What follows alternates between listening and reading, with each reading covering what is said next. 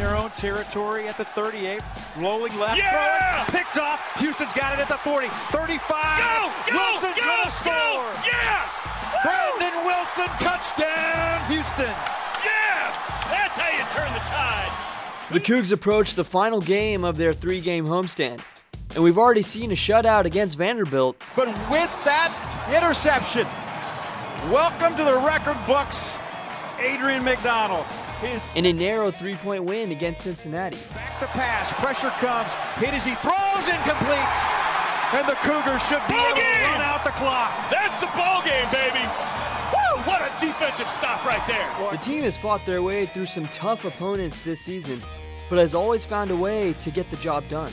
Well, they're playing really hard. It hasn't been perfect by any stretch, but they're playing with a tremendous amount of effort, and they're playing with a purpose, which is the genuine love of the guy next to them.